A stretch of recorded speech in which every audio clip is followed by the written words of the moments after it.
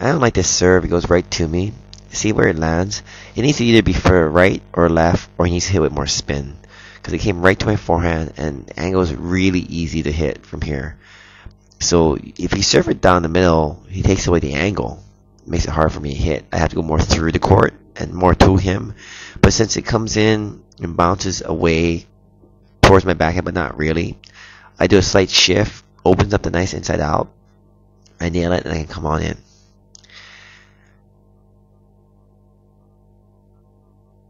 Let's take a look at that again. So I hit this return, right? I'm expecting him to bounce it, and he catches me off guard right here. Because I'm expecting him to bounce it. He's not going to lob because he never lobs. The down the line is kind of possible, and I'm expecting a shot back to me. But because I'm expecting him to bounce it, I actually think I have more time.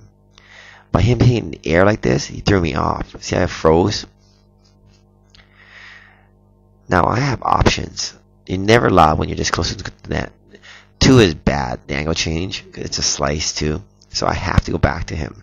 But I'm going to go back to him short. And normally it's a really good shot, but he's left-handed. So it changes things just a little bit. Watch my partner shift. That's beautiful. So he anticipates my shot. He's going to the alley. Notice the other side. The guy didn't move. He needs to move. Okay, so I hit his shot here. We make the shift. He's left-handed. 1 is the best option to go and attack the middle. 2 is not bad because he's left-handed. He can roll it to the forehand. My partner shut down 3, so that's not an option. And 3 is too high. The ball's too low to go 3. Okay, and notice where I'm standing. I'm standing between 2 and 1 because he could roll it to 2 or takes 1. But he normally hits 1.